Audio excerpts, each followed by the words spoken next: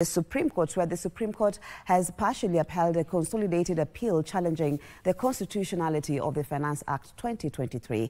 The 7 judges of the Apex Court, led by Chief Justice Martha Koome, declared several sections of the Act unconstitutional, emphasizing the need for adherence to legislative processes and public participation requirements. This decision following a lengthy legal battle over the government's appeal regarding the Act's legality sets forth crucial recommendations aimed at enhancing transparency and accountability. The Supreme Court delivered a landmark judgment on the controversial Finance Act 2023, addressing the government's appeal regarding its legality. While the court upheld parts of the law, it also emphasized the need for improved public participation in the legislative process, setting forth crucial recommendations aimed at enhancing transparency and accountability. In the ruling, the Supreme Court overruled the Court of Appeal's declaration that the entire Finance Act 2023 was unconstitutional. However, the 7 judges of the Apex Court, led by Chief Justice Martha Koome, did uphold significant findings, declaring Section 76 and 78 related to the Kenya Roads Act and Section 87 concerning the Unclaimed Financial Assets Act as unconstitutional. The court's decision highlights the importance of legislative compliance, particularly regarding the provisions of a money bill.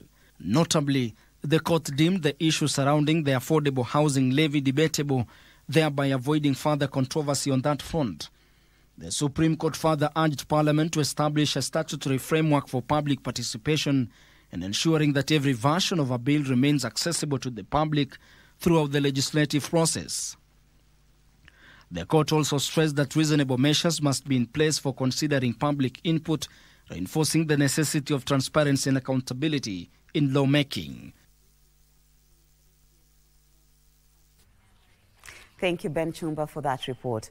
Now, learning in public universities has been paralyzed yet again after lecturers resumed their nationwide strike on Tuesday, accusing the government of failing to implement the return to work formula they signed last month. Speaking at Technical University of Kenya in Nairobi, University Academic Staff Union UASU Secretary General, that is Constantine Wesonga, vowed that the strike will only end if lecturers receive the 7 to 10% salary increment agreed in their 2021-25 collective bargaining agreement. Joseph Okungu with the details.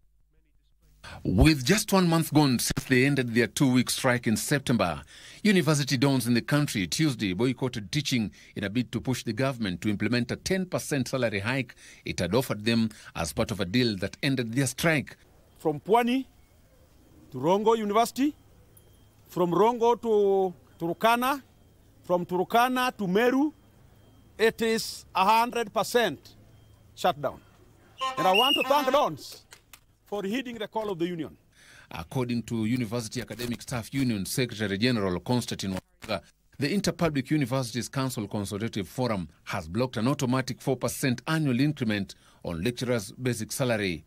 He recalled that the lecturers had initially sought the full implementation of the CBA, but ultimately agreed to a compromise that included a 7 to 10% salary increase and an annual 4% increment. In our last meeting, the Vice Chancellor's Committee, Professor Mugendi, said that 4% has not been paid anywhere in the world. From that day, we have been doing research. And today I have data that there are cadre in the civil service that are paid even 8% automatic annual increment. The lecturers have accused the government of resorting to threats and intimidations instead of forestalling effects of their strike, which will include delays in administration of exams in universities. You cannot joke with the people who have gone to school. No way. Lecturers have gone to school. You can't cheat them. Go and teach them now. Hey, we have refused to go to class. Go and teach them. Go. That you are scaring us with the sacking. Dons can teach anywhere in the world. Don't scare us. The strike commenced on Tuesday after the expiration of a 7-day notice issued to the government by the UASU National Executive Council.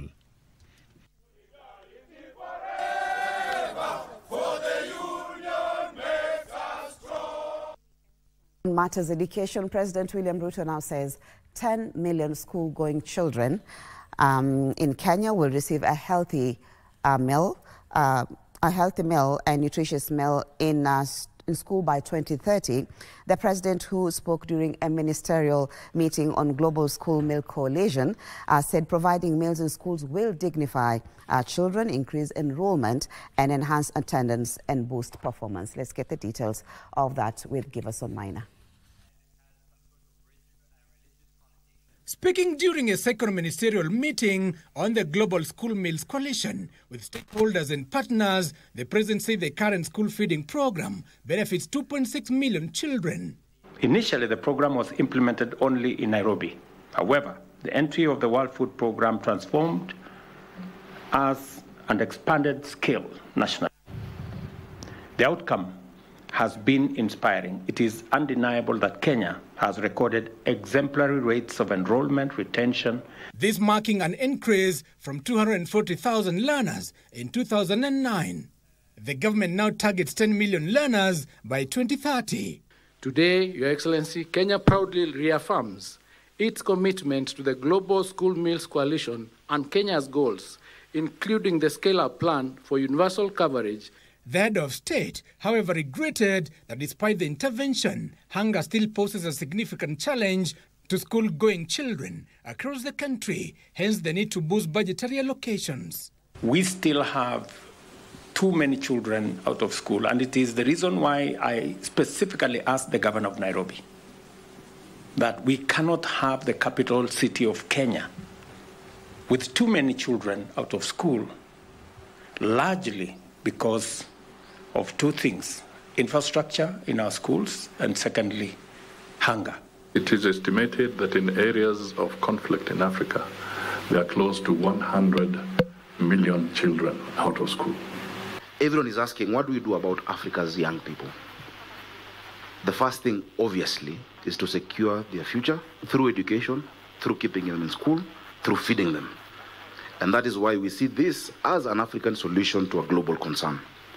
We will be allocating still later this year 5.5 million euros to WFP's school meals program globally, with a special emphasis on African countries, Burundi, Kenya, Liberia, and Zambia, as well as also in Yemen, Syria, and Myanmar.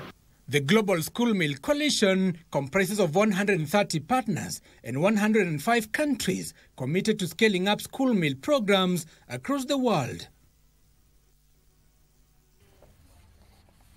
Thank you, Giverson Maina, for that report. Now, the Federation of Women Lawyers has called for urgent action from authorities following the recent spate of femicide cases in the country. According to FIDA, since January this year, 30 women have died in the hands of their intimate partners, but the crimes have been treated casually. The Federation wants President William Ruto to now declare femicide a national crisis. Early this year, women rights activists took to the streets to condemn increasing cases of femicide in the country. A few months later, that scenario may repeat itself. The Federation of Women Lawyers Kenya has yet again raised an alarm of increasing cases of the murders. The media has reported and highlighted the murders of at least 6 women whose bodies were dumped in Kware and Bakassi, shocking the entire country as well as the world. The main suspect in these horrific murders, Collins Jumaisi, escaped from Gigiri police station, and to date, his whereabouts are unknown.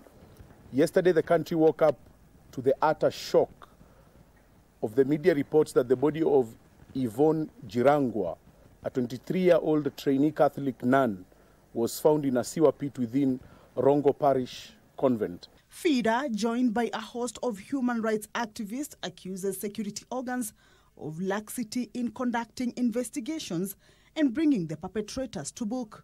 In 2024, so far FIDA Kenya is aware of at least 30 cases of in the hands of intimate partners as a result of domestic violence and femicide. These cases have been reported to the National Police Service, but unfortunately, the pace of investigations is excruciatingly slow. We can no longer afford to treat femicide as an isolated series of incidents. It is a national emergency that requires urgent and coordinated responses from the highest offices in the land. In their quest for urgent action, FIDA has spelled out a raft of measures which should be implemented, including legislative reforms to have femicide treated as a standalone crime.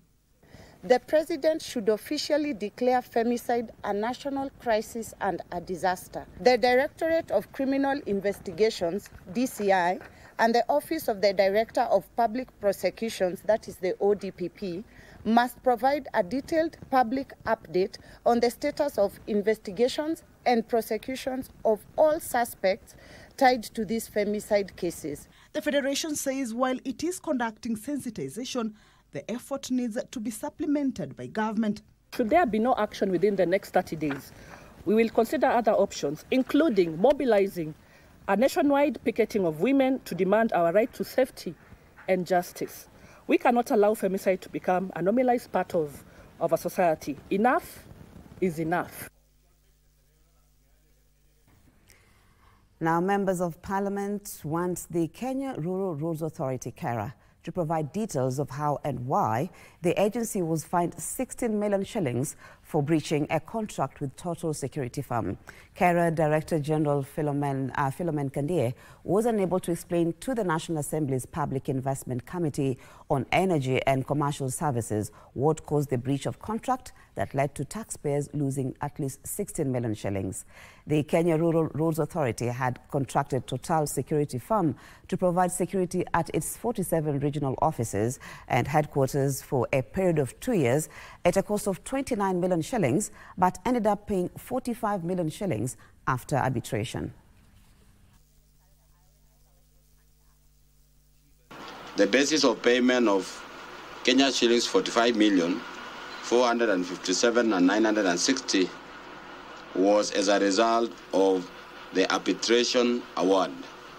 Who advised for some payments to be made, like this interest of 16 million. What was that from? This is the elephant in the meat. Somebody tried to be very smart to mint money from the coffers, public coffers. So, because how do Star Security just move to arbitration without the legal department doing something about it? The contract had an arbitration clause. So when the payment was not made, arbitration proceedings were undertaken, where we participated and raised a defense on behalf of the organization. You have been having obligation with contractors whom we have not paid for a very long time with a lot of pending bills. Have they taken to an arbitrator? Total Security is one of the security firms that we offered to give us security in our offices. Where? Now, the details of the offices, I may not know it offered, but I can give you that list. KERA, you are going with what people say in English, an egg on the face. I don't know what it means, but you can see yourselves. You cannot know the date upon which the contract was entered into, what they breached that led to that, what happened and what happened, which region are they supposed to take care of, how many security officers were to give you, so you know all those things.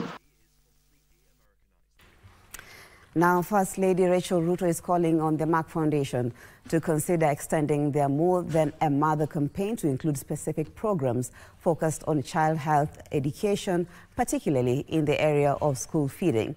Now, the First Lady spoke on Tuesday during the 11th edition of the Mark Foundation Africa-Asia Luminary in Tanzania, where she acknowledged the foundation's scholarship for over 210 doctors in Kenya in underserved medical specialties. The 11th edition of the forum brings together African First Ladies from 18 countries to discuss strategies and impacts of partnership programs in building healthcare capacity, breaking infertility stigma, and supporting the girl-child education.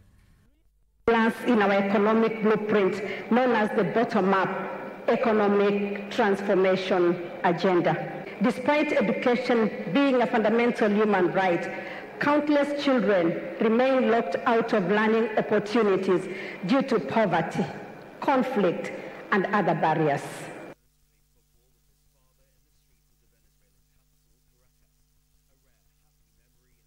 Now, gender-based quotas should be established for engineering jobs, as well as inclusive hiring practices to benefit women. The President's advisor on women's rights, Harriet Chigai, is urging women engineers to leverage technology to boost their competitiveness in the male-dominated profession. In pay, family and cultural stereotypes have been blamed for the gap between male and female engineers in Kenya, with women accounting for only 13% of all registered engineers. With more support, when we continue to support one another, we shall be able to have more of us, being leaders, particularly in engineering. The excellent education that we have received in this country, and I trust that this convention will actually pass to this conviction. The President's advisor on women's rights, Harriet Chigai, believes this could be addressed through deliberate measures favoring women engineers, such as flexible work environments, support systems, and safe, inclusive workplaces. When you are in position of responsibility and authority, then you cover up and you advise the organization when it comes to policies that support women to work and grow in our organization. They also want initiatives encouraging girls to embrace science, technology, engineering and mathematics courses as early as in primary school to build interest. The government, through relevant ministries, has undertaken initiatives aiming at inspiring young girls to pursue STEM careers, such as the STEM camps, workshops, competitions to encourage more women to enter these fields. They were speaking during the official opening of the 31st IEK International Convention in Mombasa. We actually mentor the young engineers. We are not just there for them to see the role models, but we also mentor them, we encourage them, and when they have issues, at least now they see the people that they can come and talk to. That was not there earlier, because if I see the people who are older than me, they are actually older engineers than me, they are actually very few. I'm Regina Manyara reporting for KBC Channel 1 from Shanzu, Mombasa County. Thank you, Regina, for that report. We look at business, where a delegation from the federal state of the Bavaria, led by Economic Affairs Vice Minister, that is Tobias Godat, are in Kenya scouting for business opportunities. Trade Cabinet Secretary Salim Vuria says Kenya is keen on deepening bilateral ties with the federal state of Bavaria in commerce, labor, agriculture, and innovation. Vuria says the partnership will also focus on scaling up technical training, investing in special economic zones and industrial parks, as well as promoting entrepreneurship in Kenya.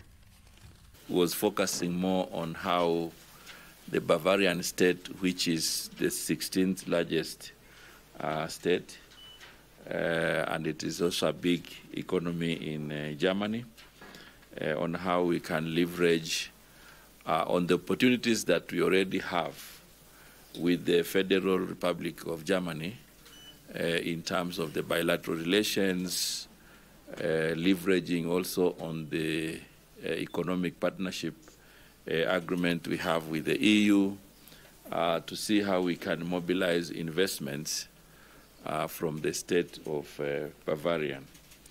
Already the German and Kenya have a good export market. We export agricultural products to Germany every year, and in 2023, for example, we exported, our exports value around 16 billion, mostly agricultural products, coffee, tea, flowers, and also macadamia and other agricultural products. At the same time, we imported products from Germany to the tune of 39 billion, which means then the balance of trade is currently in favor of Germany. And utilization of these meetings and also opening up the market. We had a very friendly and positive and inspiring meeting this morning. I can say that for Bavaria, as a part of Germany and the economically strongest region in Germany, Kenya is our strongest partner on the African continent, and we are really looking forward to deepen the cooperation.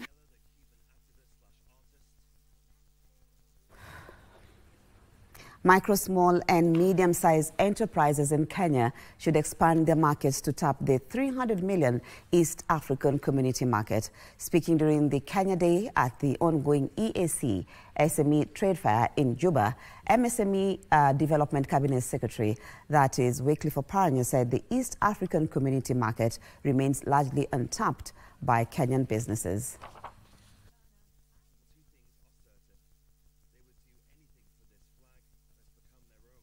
Unless we continue to work together so that we can aggregate our products better, produce our products more cost effectively, so that as the government handles the policy issues that are hampering or hindering our participation at the regional market, tukuwe tumejipanga vizuri. We must work together, we must improve on our products, and the government, and especially through the authority, will support you to ensure that your products are better and better. MSMEs are very important drivers of economic growth and development in East Africa, accounting for over 90% of the total employment in the region and 30% of exports. In addition, these enterprises currently constitute over 90% of all businesses and contribute 29% of the GDP of the East African region market, which has 312 million people. In these people lies the big opportunity of reaching out to the African Continental Free Trade Area.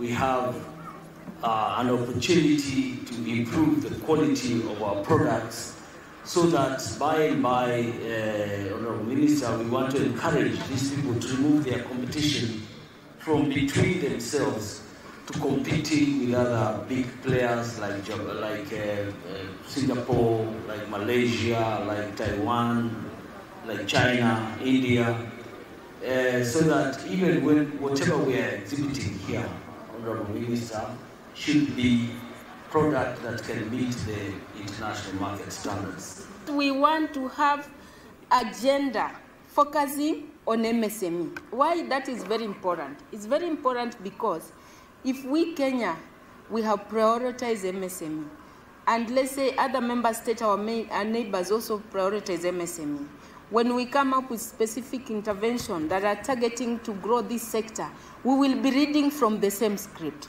So that all those issues that we are facing, a few challenges I know which are there, or when you're crossing the borders, or probably double taxation, either from here to Kenya, or non-tariffs, or all those issues. All of us, we will have similar conscience around MSME. So when we start proposing our regulatory framework, there will be frameworks that promote conducive environment for the growth and development of our MSME. In sports, it's a new dawn for the Kenya Volleyball Federation, who have now embraced innovation and digitization with the 2024-25 National Volleyball League scheduled to start on Thursday, with exciting matches lined up in Nyeri.